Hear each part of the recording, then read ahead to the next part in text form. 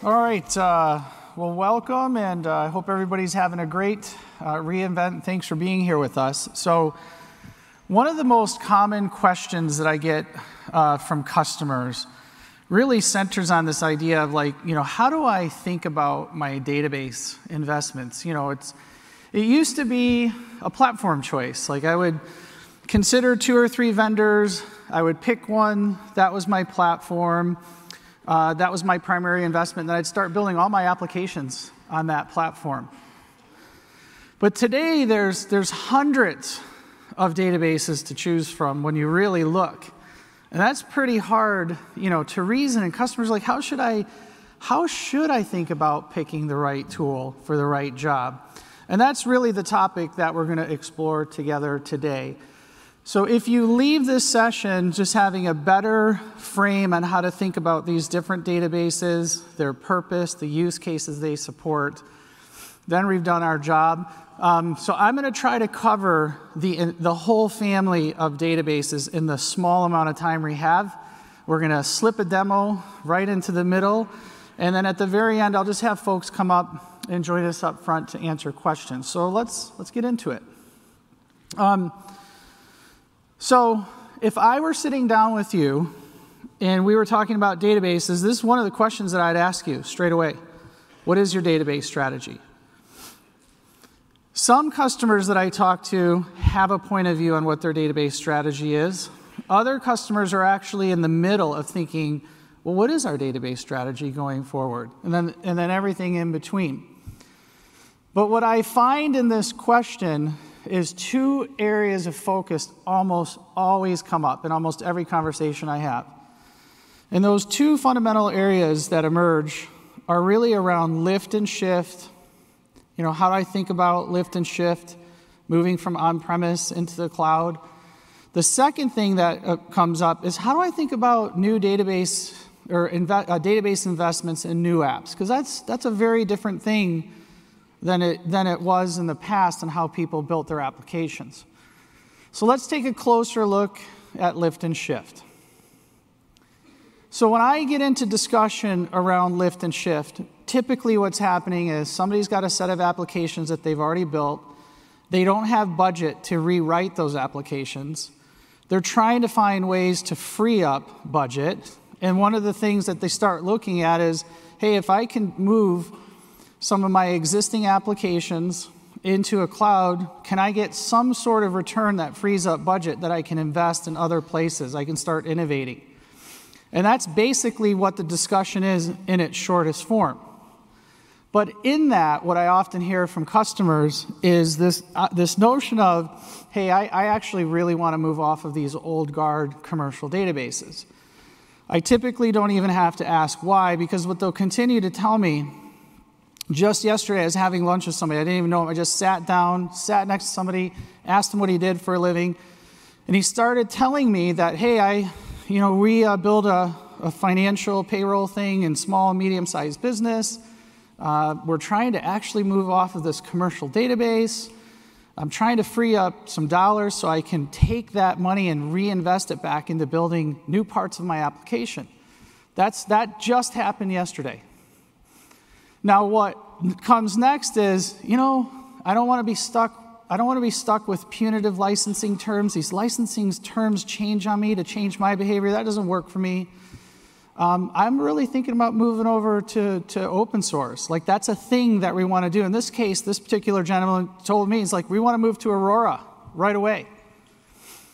So when you think about that comment, going from commercial like Oracle or SQL Server to something on open source, the next thing that I typically hear is, hey, we've been experimenting with open source on-premise. It's actually hard to get this to perform the way we need it to. But this is basically why we built Amazon Aurora. So Aurora really gives you the performance and availability of commercial with the cost effectiveness of open source. It's really the simplest way to think about it. With Aurora, you'll see often 5 times the performance of standard MySQL, 3 times the performance of Postgres, all with the security, availability, and reliability of commercial grade at about 1/10 of the cost. This is really why Andy is always showing up at reInvent and talking about Aurora being one of the fastest growing services in AWS.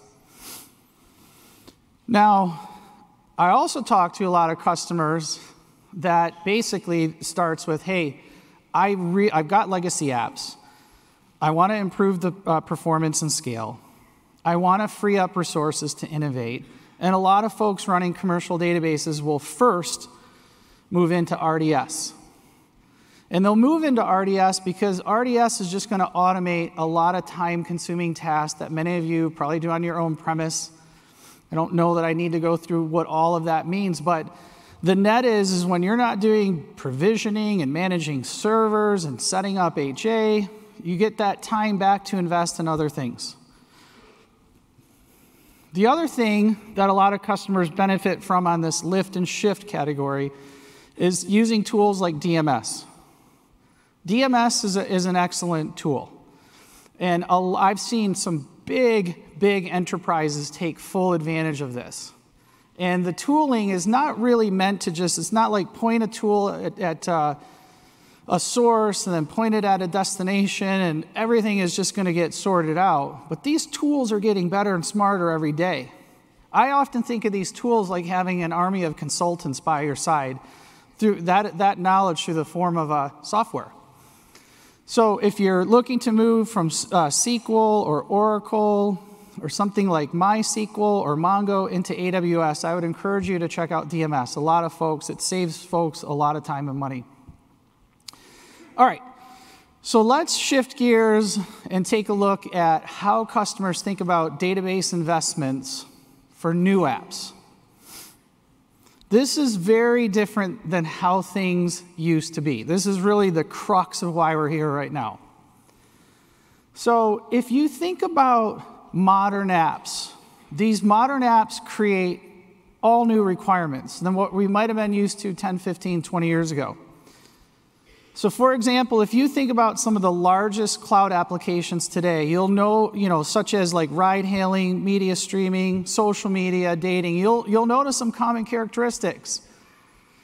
Millions of users located all over the world. Everybody's expecting a near instant experience, which could translate to predictable sub-millisecond performance. These systems need to scale on the fly. So this whole idea of a one-size-fits-all database, that doesn't work anymore. Instead, developers are doing what they do best. They take these giant applications, they break them into smaller parts, and then they pick the right tool for the right job.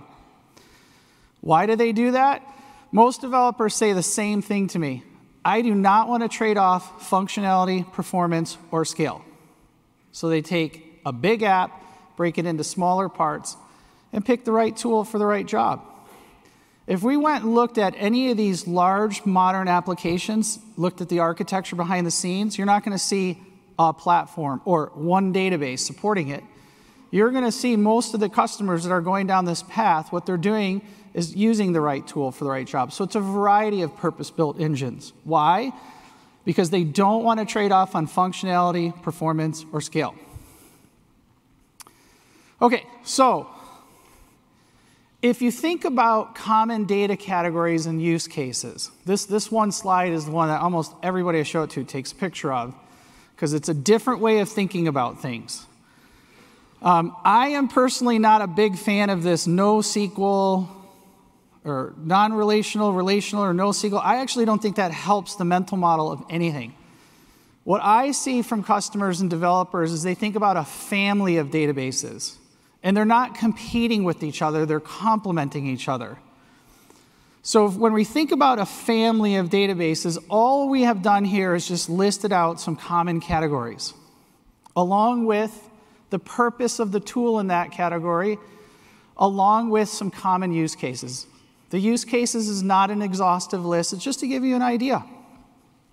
So instead of looking at a list of 200-300 databases, I found when people just kind of turn it on its side and think about these categories, then when you're thinking about how do I pick the right tool for the right job, it really starts with the use case and the access pattern, and then you pick the tech.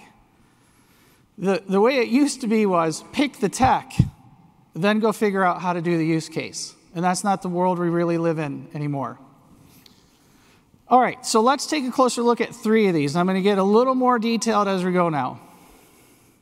Okay, so let's look at relational, key value, and graph. Now, the reason I'm picking these 3, it's not just a random collection, is I actually think this really illustrates how databases have gone from platform to more specialized over time. So relational really emerged in the 70s. Most of us are quite familiar with it because it's been around for multiple decades. But key value is an example of a new thing. You know, that starts to emerge in the 2000s. Graph really starts to emerge in the last 12 to 18 months. I don't think it's a coincidence that these more specialized databases are emerging at the same time these modern cloud apps are. I don't think that's a coincidence. I think that's the reality of what these new apps need, purpose-built engines. So if we look at relational, I'm going to assume most of us are familiar, but just to recap, if you think about sort of the purpose of relational and the access pattern, this is really about modeling or breaking data amongst tables, so I don't have the same data over and over and over and over. You know, if you think about it, when relational first came along, storage was the premium. So if you kept an address for a hospital 1,000 times over, and you had to change the address, it's like 1,000 updates. Whereas if I just put it in a hospital table, give it a key, it's 1 update. I'm using less storage. But the reality is with these systems, when I talk to developers, it usually sounds like this. I don't know all of the questions that are going to be asked of this data. But what I do know is when somebody wants to ask a question, perform some ad hoc query, that data that comes back must be high integrity, very consistent, and I need that system to make sure that that referential integrity is preserved. So in this particular case, I get a bunch of data accuracy and consistency. If you look at just how you might query that, like in this case, we've got, we're using a very simple schema here. We modeled a patient, a doctor, a hospital, visits, and medical treatments. Pretty simple. We've got some keys that connect these things together. So somebody can't go delete a table. The system won't let that happen. But if I asked a question like doctors affiliated with a particular hospital, pretty straightforward for a developer. Select from where statement, the things that meet that particular condition, I get the result set back. But I can trust that that data is consistent that I'm looking at. I might ask something a little more. I might say, hey, I'd like to know, imagine if we were an insurance company, and we wanted to know the number of patient visits each doctor completed last week. Well, the developer that was implementing the query to answer that question for us might write something like that. Where I select from where and then I group by. That's kind of the access pattern. I get this awesome integrity on the data that I'm looking at. Now, as we all know, I've seen this many a times. Like if you you can overburden any database. You just ask it to do more than it was supposed to do, and that's where things start to, get in trouble. But when you use them for their purpose, they can do awesome. This is what relational does well. Okay, so now let's look at key value. So key value is all about these simple key value pairs. It's all about, horizontal partitioning. It's all about consistent performance at scale. So if you and I were building a video game app, and we were like, how many users are we going to have? It could be 100,000, it could be 100 million, but no matter what it is, we need consistent performance at scale. Could you imagine if we built a video game and the thing stopped scaling? Like these players today, boom, they're gone, one click away, they're off to the next game. We can't afford that. So that's why a lot of folks think about key value in these use cases where you need very consistent performance at scale, a very flexible model. And if you look here in the middle, the language or the way a developer would interact with the system is pretty straightforward with puts and gets.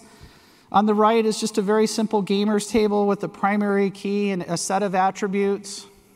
But let's look at how you might access data. So in this access pattern on the right, we have a gamers table. We try to keep this really simple just so we get through this quickly, but you'll see on my primary key, a gamer tag, look at hammer 57 there, and then under type, there's rank, status, weapon, and if you look at status, health, and progress, imagine if we built a video game and part of our application logic needed to quickly understand the current health of a player in real time as the game's being played. So that's a really simple get. Go give me that data. That query might look that easy, where I go get from the table gamers, this key, the type status, and that's what the system is going to pull out. Just that. It's a very simple get, and it works fast, extremely fast. Or, you know, if it's one of those situations where we need all of the data associated to a particular gamer tag, that's what the query would look like. And in this particular case, we're going to go pull back all of that data. But the real magic in this is how you can partition this data very easily for this very simple put-get access pattern. And regardless if we had 10 users, 10 million, or 100 million users, the system's going to perform the same. Now if we look at graph is really about highly connected data, you know, where relationships are first-class objects. They have attributes. They can be queried and indexed. So in this very simple drawing, there's vertices in a graph. Others call them nodes, vertice, graph, vertex. It means the same thing. So in this case, we have some customers and categories like product and sport. And then there's edges. And edges are the connections between these nodes that can have attributes on them. And this is effectively what you're querying. So what do I mean by this? So let's say, for example, we were working on an app, and in the app, we wanted to do something like a product recommendation. So in this case, if we were using a graph, which is its purpose is about highly connected data in this sort of use case, let's say here we've got Bill, Amit, and Kevin as customers. We have product and sport as categories. Those are our vertexes or nodes. Bill has purchased product. Amit has purchased product. Kevin follows a sport. Those connections are our edges. And then Sarah shows up in the system. Sarah follows sports. Sarah goes to make a purchase from products. And we want to basically show her that customers who also follow sports purchase these items. That's what the gremlin query would look like to do that. So instead of writing hundreds upon hundreds upon hundreds of lines of code in a database whose purpose isn't about traversing these types of relationships, that's what I mean by using something in a way that it really wasn't designed for. A lot of folks can try to do these workarounds and try to figure things out, but remember, I always hear from our customers, I do not want to trade off functionality, performance, and scale. I do not want to spend all my time on these workarounds. I just need the thing to work. And in this particular case, that's the query, very simple query to do a product recommendation. Or the other common use case here is a friend recommendation. So if you look over on the right, Mary shows up as a customer. Amit knows Mary. Amit knows Kevin. Now the system can say, hey, do you know? Like you could think of a friend recommendation in this context. That's what the query looks like for that. So it's relatively straight simple. Once you get versed with it, then off you go. But the reality is I'm just showing really simple things right now. Now imagine a graph with millions of nodes and all the associated edges and attributes. So when you write that query, you want that system to run extremely fast. Now, if you take one step back and we look at a couple of customer examples, Airbnb. Most people are familiar with Airbnb. Airbnb has awesome engineering team. And the Airbnb is not it's an experience to us as the users of it, but they break that down into all these smaller parts, and they absolutely pick the right tool for the right job. In this case, they'll use DynamoDB or key value for search history because they need super fast lookups. They'll use Elasticache for session state, and this allows them sub-millisecond, page rendering. And they'll use RDS as part of their transactional data. So oftentimes when you hear that, you could think of the time where you're ready to give a credit card, and this could be modeled in a certain way. That's Airbnb. Another really fun one is Duolingo. I just met a reporter yesterday. I was doing an interview with her. She was from Japan, and she uses Duolingo for language learning. And we were on this topic, and I said, hey, if you think of Duolingo, which is a language learning platform, and I think they offer 80 different languages across 300 million total users doing 7 billion exercises per month. So they break that app into smaller parts. They're using DynamoDB for item tracking to see which language exercises were completed. They're using Aurora for their primary transactional database for user data. And then they're using Elasticache as a caching layer to speed up descriptions and learning around keywords such as the, and it. So it's one thing to talk about how developers will take big things and break them into smaller parts, pick the right tool for the right job. There's nothing better than seeing an actual demo. So Joe? Thank you very much, Shawn. So what we're going to do is take what Shawn has been talking about, we're going to put it into practice with some live running code. And what we've built for you today is a web application, e-commerce site that sells books. Perhaps you've used one of these before or are familiar with this type of scenario. And what we're going to do is we're going to put ourselves in the shoes of the developers building this site when we built this out. And we're going to look at 4 different use cases, and then we're going to kind of rationalize what is the use case, what is the data model, and what is the right tool for that particular job.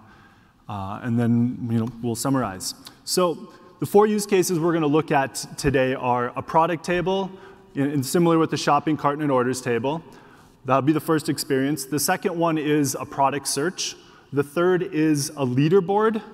And the fourth is a recommendation engine. So let's get into it. So the first use case we're going to look at is our product table. And that's really the metadata that describes these books that you see on the screen right now. So for that, let's go look at what this data is actually modeled as. And I'm going to pick on the book Carbs today.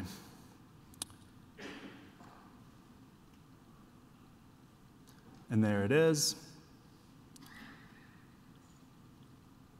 Now, if we look at this data model, the book has a unique identifier, right? And that's a GUID, and I think that's a pretty standard practice. And it has a number of attributes: the author, the category, the name, the price, the rating, the S3 bucket where the image resides.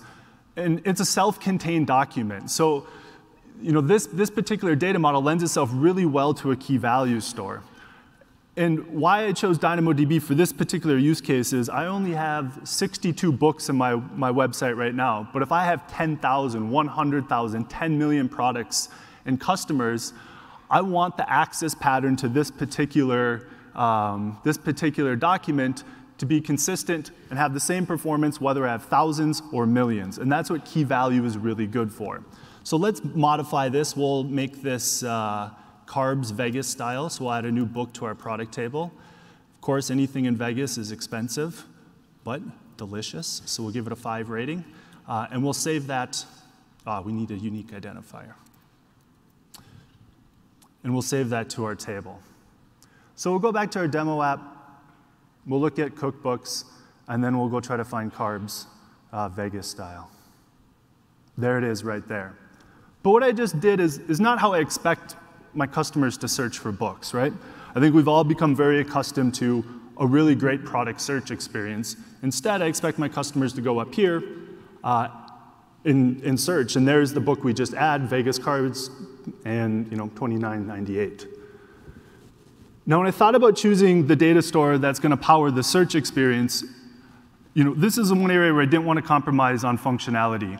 I don't want to, as a developer, I tell you the last thing I want to do is build full text search, faceting, ranking, and autocomplete into a database that doesn't have it. That's just a bunch of reinventing the wheel, not a good use of my time. I'd rather be building other experiences for my customers. So I chose Amazon Elasticsearch Service because that's its purpose. It does really well at full text search. Now you might be asking yourself, but Joe, you just wrote to a table in DynamoDB, but you just told me you just searched for this new book you just had in Elasticsearch Index. How did you keep those two databases in sync, or what did you do behind the scene to make that happen? Let me show you.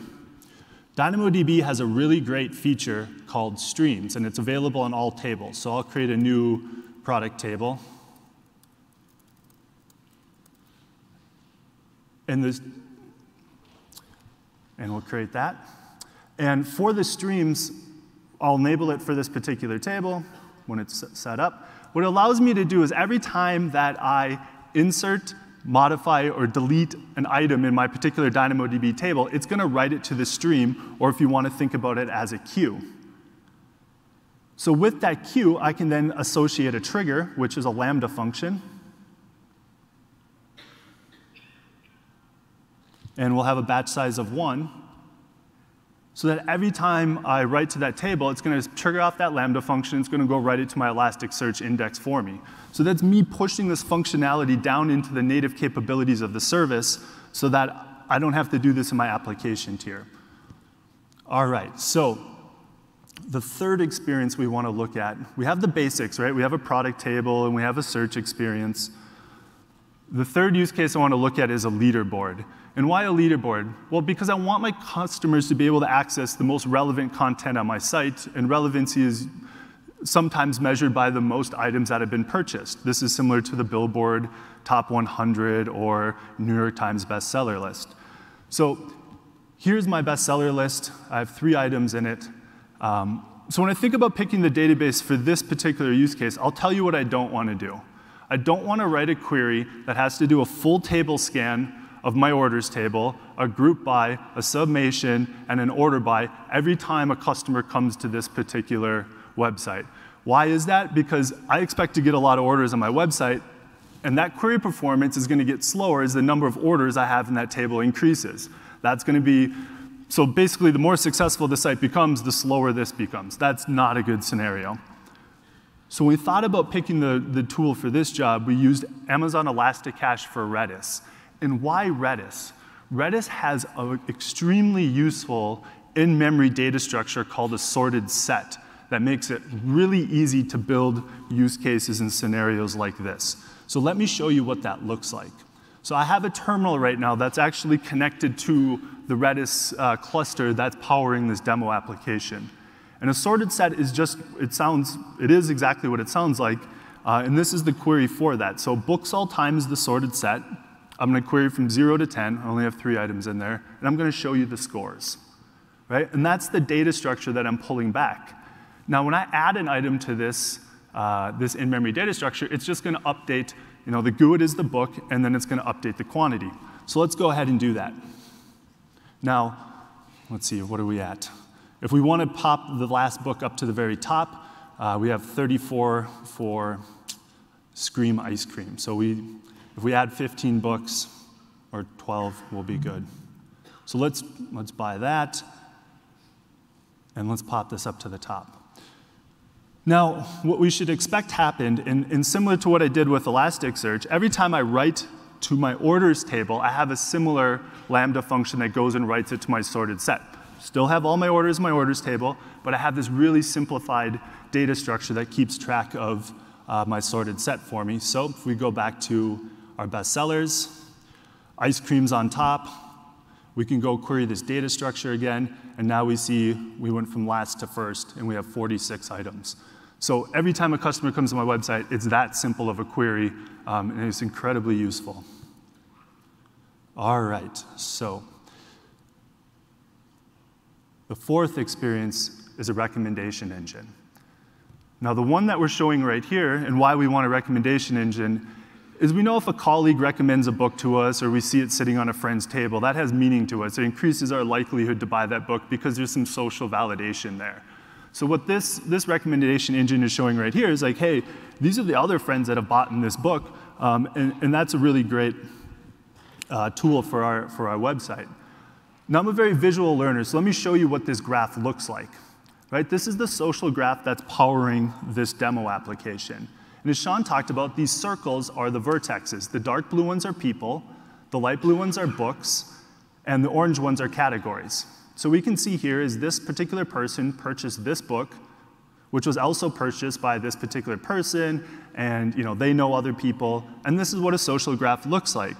Why I like to visualize this as a developer is it actually helps me write queries a lot more efficiently because I can match it with what the actual structure looks like. So let's do that. The next experience I want to add is when I click on, I haven't built this yet, but this is the next one I'll do when I get time. When I click on this book, I also want to present the other books that people have purchased that has also bought in this book. I think we're familiar with this experience. If you bought in this one, you might like these 5 too. So let me show you how I'd write that query in Gremlin.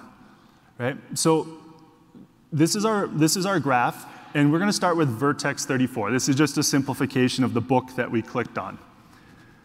And from there, this first line of code is basically saying, like, given this vertex, I want you to go out, and I want you to find out all the other people that have purchased this. Right? So that's the first traversal. So it's just going out and saying, hey, who has purchased this?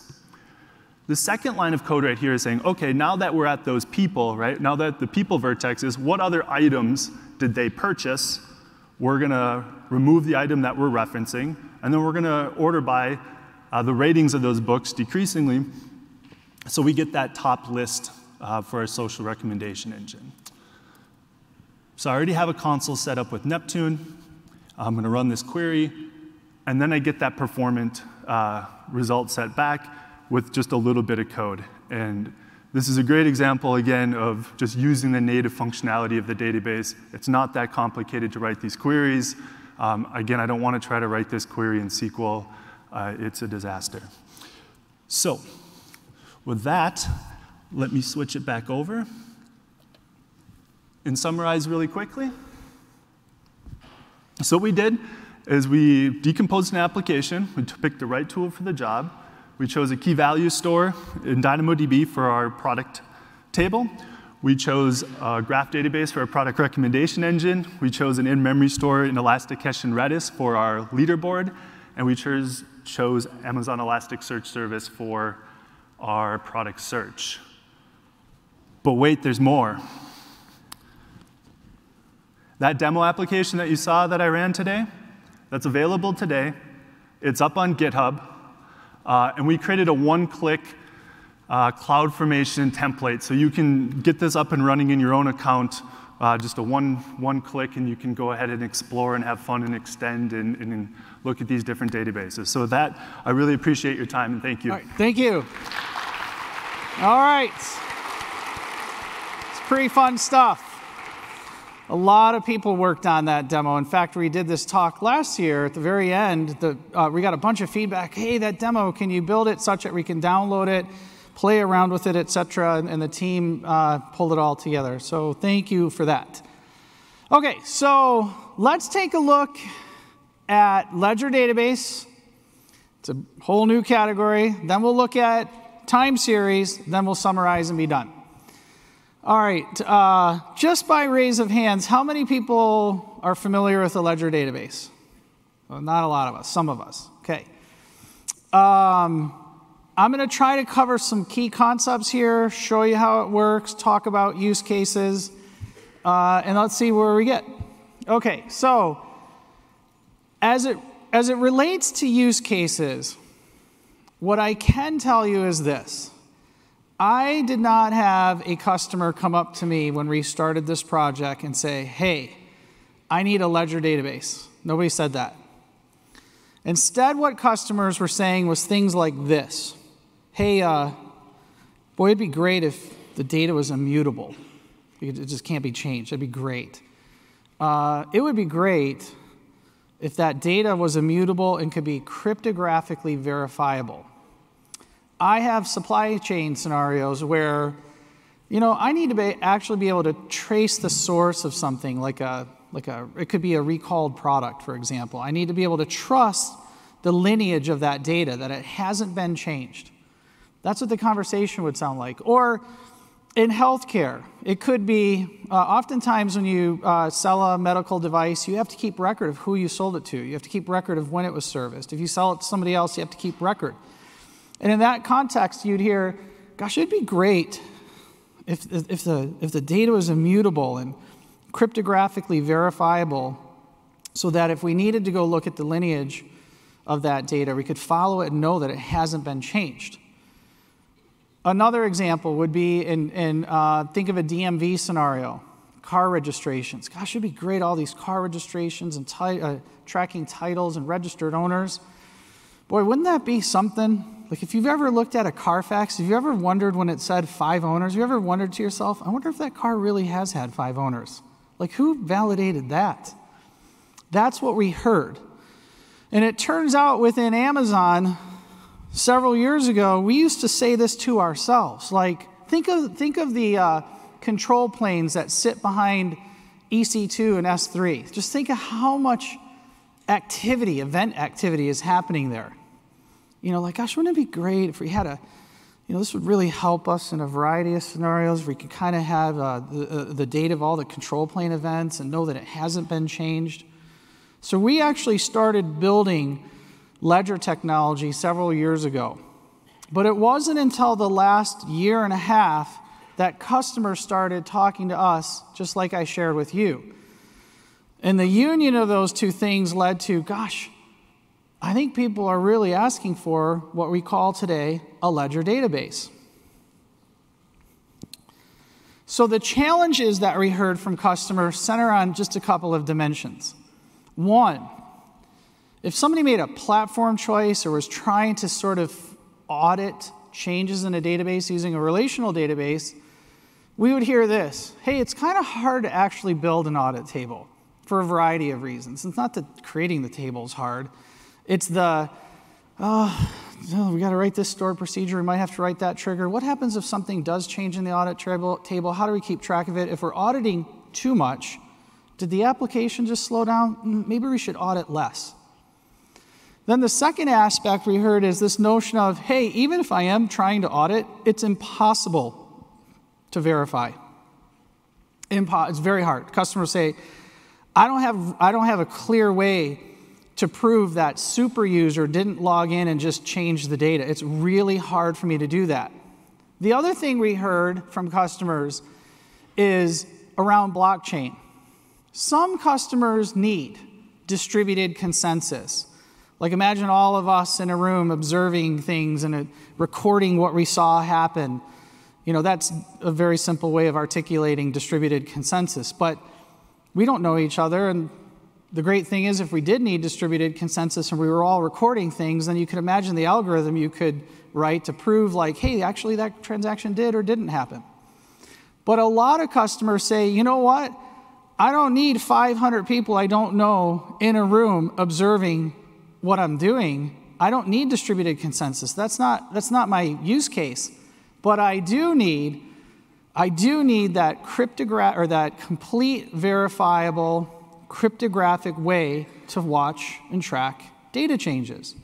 I don't need to set up an entire blockchain environment just for that. But I do need this ledger thing. Now, let's look at some fundamental key concepts of a ledger database. So I know this is a new category, and I'm just going to use drawings to try to articulate this. So as a developer, these are the key concepts to just think about. One, you create a ledger. When you create a ledger, it's serverless in the context of QLDB. So there's no servers to manage, but a ledger has a key component, and that key component is called the journal.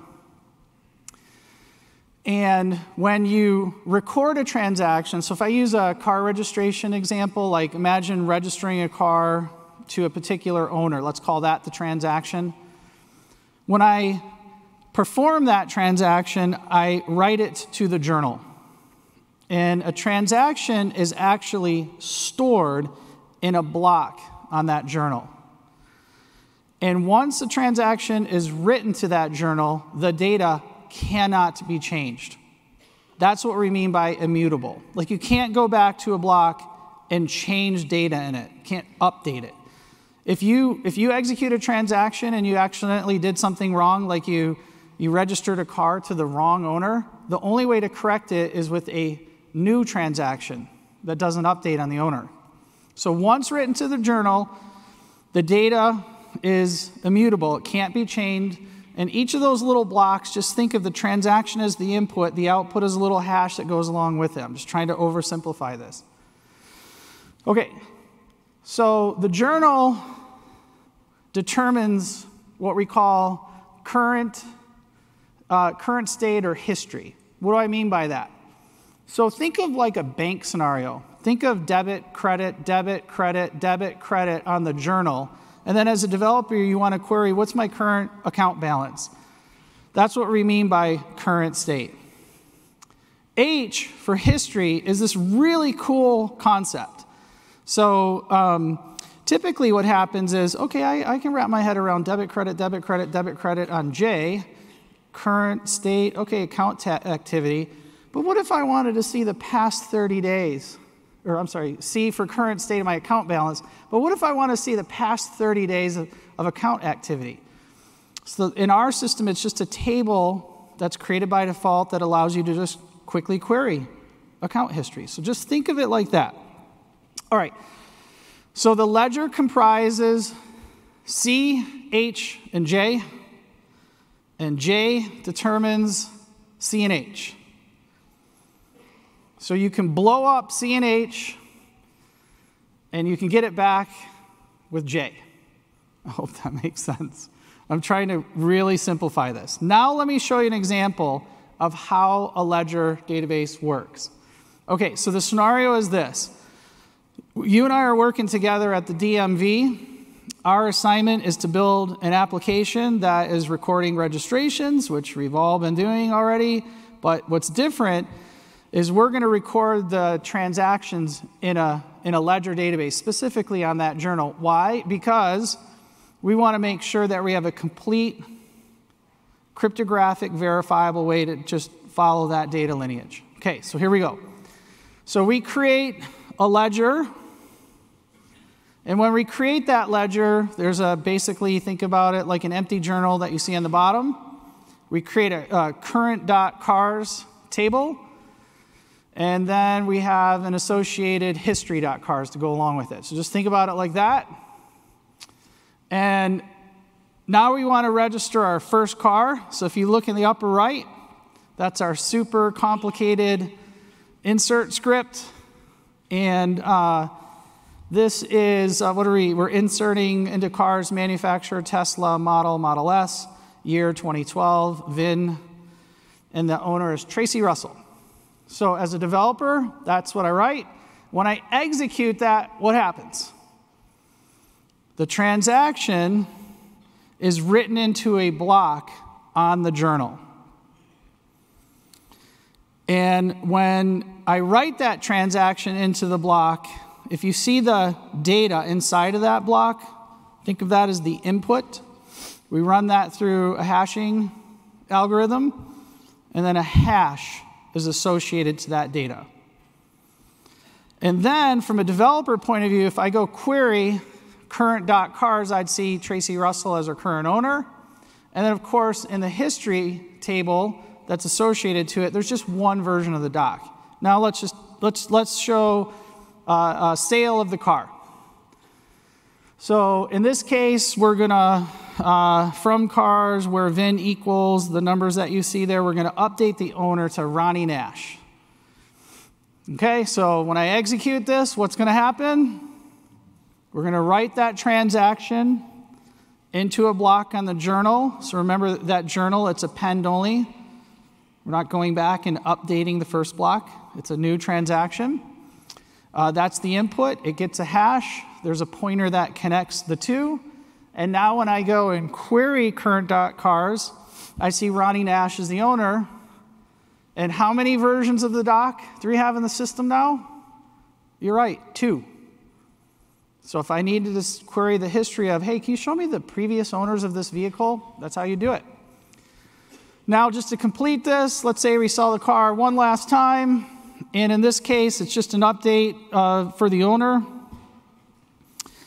When I execute that update, what happens? I write a transaction into a block. It gets a hash. There's a pointer that connects. Now when a developer queries current.cars, I see Elmer Hubbard is the current registered owner. And if I go look at the history of the registered owners for that vehicle, you'd see I have 3 versions of the doc.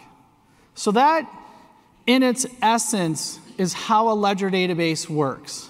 Now, one question I get from a lot of customers that have heard this cryptographic verification and immutable part for the first time sounds like this. Hey, could you tell me one more time how that data is immutable? And what I point them to is on the journal, that first block. And then I say, hey, if you look at like the owner, Tracy Russell, the VIN and whatnot, like once you write that to the block, this database, you don't go back and change the data there. You just write a new transaction, which is recorded as a new block. And this is when people go, oh, okay, I think I now understand what you mean by immutable. And then they go, hey, could you tell me one more time, what do you mean by that cryptographic verification? Like, what does that mean? It's not that the data on the journal is all encrypted. It's that the message, that transaction goes through a secure hashing algorithm and it gets hashed. Now you have a digest. You could publish that digest. And then if somebody ever came up to you and said, I think you might have changed that date. I don't trust you. Then if you had a published digest, then you could say, okay, let's take a look at the transaction. Let's look at the digest republished. You can run the hash against the same data I'm showing you. If the hashes match, you know that data has not been changed. So that's the real power of a ledger database. The last thing I'll talk to somebody about, if they're giving me that look, it's like, hey, see where it says owner Tracy Russell in the first block? If you just change that capital T to a lowercase t and submit it and rehash, it's a completely different hash. And this is when people go, okay, now I get it. All right, so we're excited about introducing QLDB. We've had a lot of fun working on this project in terms of, really the things to remember here is the data that you store in here. It's immutable, cryptographically verifiable. The system is very easy to use, and we're excited what we can get done here. All right, now let's look at time series.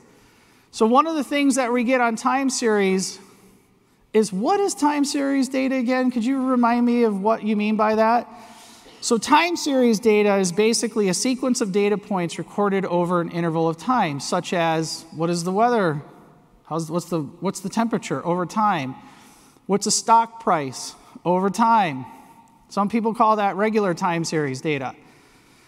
Time series data is also, if you think of an Amazon fulfillment center, a machine turned on or off. I care about how those changes over time. Door open, close. Or, I care about this a lot. Item picked, item packaged, item shipped. I definitely care about how that changes over time, because if I have billions of events like that, I need to tune this environment in near real time. So I want to capture that time series data. But the next thing a lot of people ask is, like, what's so special about a time series database? In other words, what they really mean is, if I can record a timestamp, isn't that just time series data? No. Those that laughed, I know. What makes a time series database special is time is the single primary axis of the data model. So X can be one thing and one thing only is time. And when you have that assumption in the system, it just basically allows you to specialize and optimize the whole stack, from ingest to storage to query. Like, in query, you're always querying over time. There's a lot of things you can do to optimize the system. From a use case perspective, there is a wide range of time series data use cases. Almost all customers I'm talking to, in one way, shape, or form, they're talking about, gosh, how do I analyze data as it changes over time? I have aspects of this all over my business, and it's not just IoT sensors. It's also in application events, like heavily instrumented applications. DevOps data, and so on and so forth. The challenges we heard from customers when trying to build time series workloads, it really is, hey, I tried to do this thing in a relational database, but it's kind of unnatural I don't need a rigid schema. In fact, I don't even know I might have a set of sensors on a robot. I might want to collect a certain amount of attributes, but I might want to change that on the fly. I'm not trying to model out my entire IoT environment out of the gate. I definitely need that kind of flexibility. And if I need to start collecting attributes on a sensor, I need that to happen now. I do not. Also, another common thing in time series, customer that I met with, we were talking about time series. Customer says, gosh, you know the one thing I have a problem with is interpolating missing data points. For whatever reason, there's a connection, it might fail, what have you, I'm missing data points, I need to interpolate. If you go to Stack Overflow and just search up, when you get a chance, how do I interpolate a missing data point using SQL?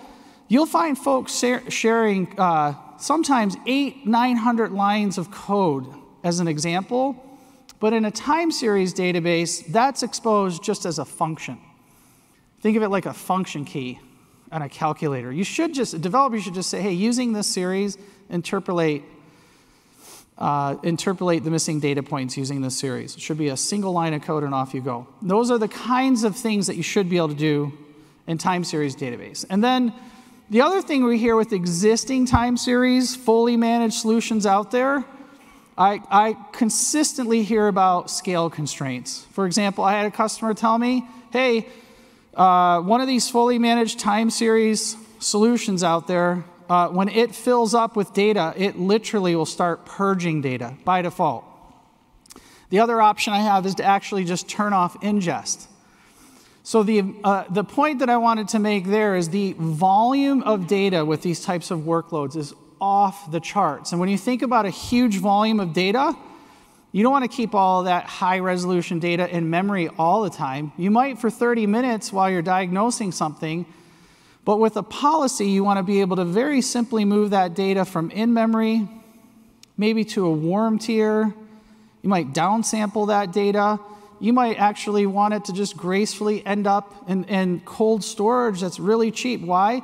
Because if I have a dashboard and I'm troubleshooting something on the spot, I see vibrations on a particular machine, I might also want to see, hey, what was the average vibration on this for the past 12 months? That should just be a simple query to a developer. And managing that whole life cycle of data is not something you should be doing as a full-time job. It should just be a policy. So this is why we built TimeStream. Really excited about it.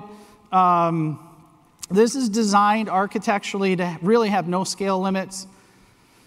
The performance, we're excited about the performance. You know, we believe you're going to be able to collect data at the rate of millions of inserts per second, process that data very quickly. We'll have built-in functions to help you with interpolation, extrapolation, smoothing, approximation. And then, of course, it's serverless. This is the one big thing that we heard a lot of customers, like, you know, when we first started on this journey, they would show us pictures, and it was just things all over the place, just trying to create a time series database. Here, you just create an endpoint and start writing. All right, so let's summarize. So again, when you think about the choices, our family of databases is represented across the page. You know, we have a very, I think some would argue it's, we have a really good relationship with our customers and an understanding of how to scale these systems. You know, our roadmap is 90% driven with our customers. What you see on this page is a reflection of that relationship. A common question I get from customers is, hey, what's coming next when we show up to reInvent next year? What's the new category? And a question I almost never get is, what's not going to change on this picture? And we want to invest in those things. For example, I don't think a customer is going to come up to us and say, hey, really like those databases, but I wish they were a little less reliable. I wish they scaled less. So those are the types of investments that we make every year. We really want our investment in that operational aspect to be indistinguishable from perfect. All right, so as far as other breakouts, there's topics. You can do a deep dive on a number of these systems you saw, let it be Neptune, the Ledger. I'm just listing some of them here with Elasticache, so on and so forth. Know that purpose-built is really about taking this big app, breaking it into smaller parts, picking the right tool for the right job. So we appreciate your time and energy. We know you have a lot of choices of sessions to go to, and please help us improve. So if you can take the time to fill out that survey, we would appreciate it. So we'll meet folks up front to take questions. Thank you.